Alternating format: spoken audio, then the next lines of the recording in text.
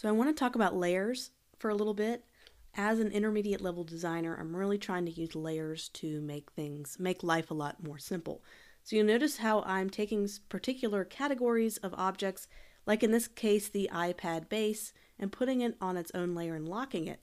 So if I ever just needed to move around this portion right here, I have it on its own layer. So don't be afraid of using layers to make life easy for you when you try to select specific objects.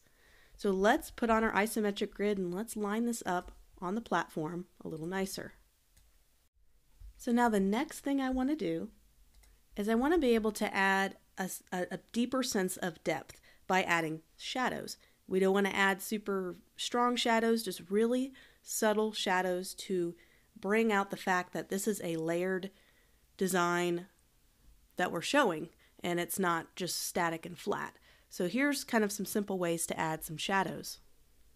So let's start off with this first area. So we're going to select this button. Let's make sure this button is grouped together. Just going to group some of these elements together. These are the original. And these can even be on separate layers to make it easier to grab. So I'm just kind of grouping all of these elements together so this whole thing is selected and grouped. So now what I'm going to do is I'm going to go ahead and hold down Option and drag. Just making a copy, and I'm going to make it all a black swatch.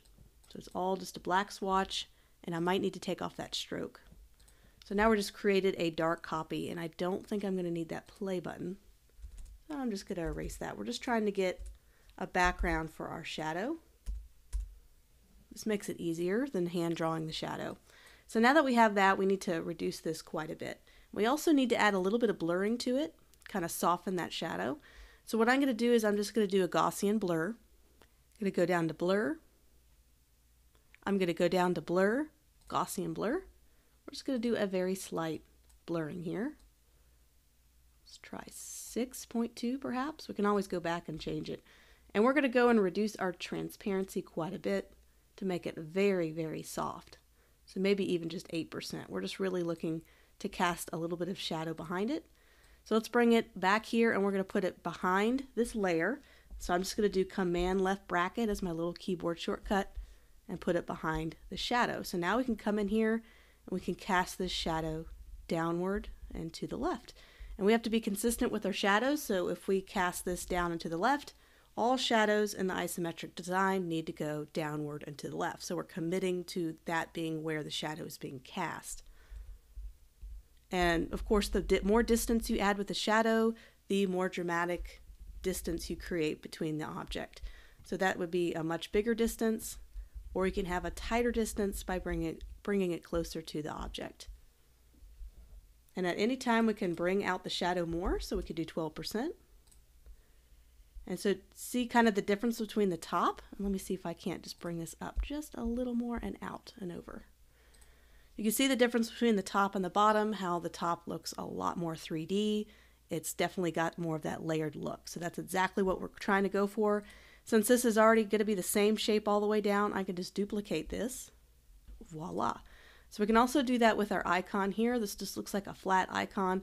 This has a little stroke on it to give it that cool metallic look to it. So just kind of showing you I added a white stroke to that. Let's do a drop shadow. We can even do a drop shadow directly on the layer. Or we could do what we did before. We just copy the object, make it black, and blur it. But you notice you don't have quite as much control over direction like you would if you were to manually create the shadow. So you could definitely do this, and we're able to project it backwards. But I think it's almost better to stick with what we did before. I just wanted to show you the other way you could do it. So let's make it black.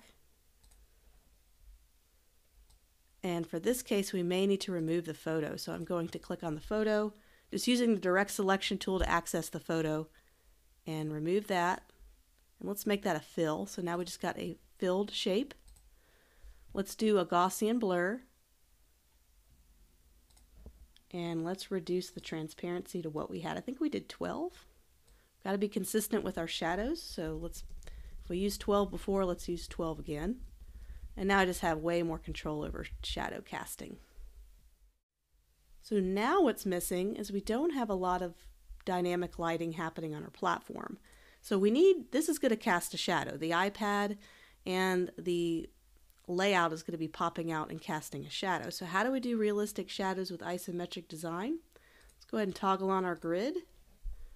And we're going to hand draw some shadows because we're not going to be able to duplicate this whole iPad and do the same thing we did in the front.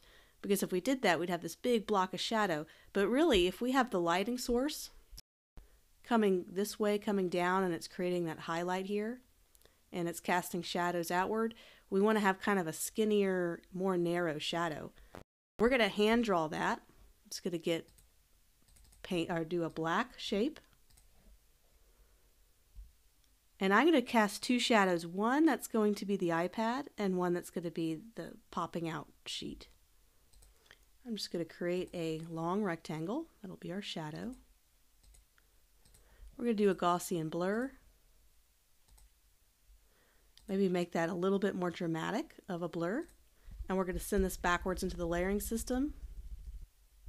And this is when we can reduce the transparency to give it more of a subtle shadow look.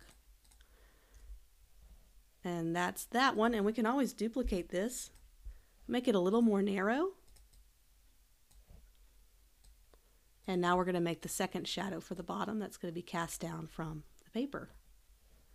And we might need to just change the length with the direct selection tool, just trying to create that little sense of realism because these things are naturally, these are kind of floating. So this is given the effect that it's floating, and the more distance you put between the objects, the higher the floating is. And the tighter it is, the closer to the plane, the ground plane that you're on. So we can even add more depth to our gradient here. Right now we just have a two-tone gradient. We have a darker blue and a lighter blue, but we can always add more color by adding, just right here in my gradient panel, just adding even more lighting here. And what would be interesting is see how I'm adding a little bit of a warm tone, a little bit of a pink. Kind of gives an interesting lighting perspective there. Just added, that's all I did was add a little pink at the end of that gradient. And it kind of really changed the lighting dynamics and made the top surface look a little bit more reflective. Just those little tiny things you can do to make your design a little bit better.